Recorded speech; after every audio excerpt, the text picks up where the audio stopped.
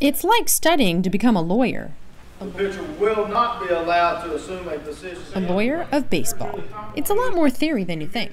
The young guys follow their Bible of baseball, also known as the rule book. This is Major League Baseball umpire camp, and these pros are training the next generation. Another term used for an umpire is actually called arbitrator.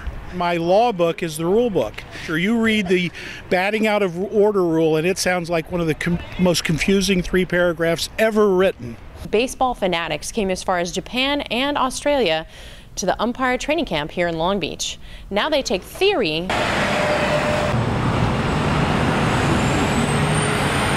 out to the field. Tyler Lingerman is one of the umpire hopefuls. But he didn't get here by rounding the average bases. He's one of the 18 men here with a military background, trading boots on the ground for cleats on the field. It's the experience.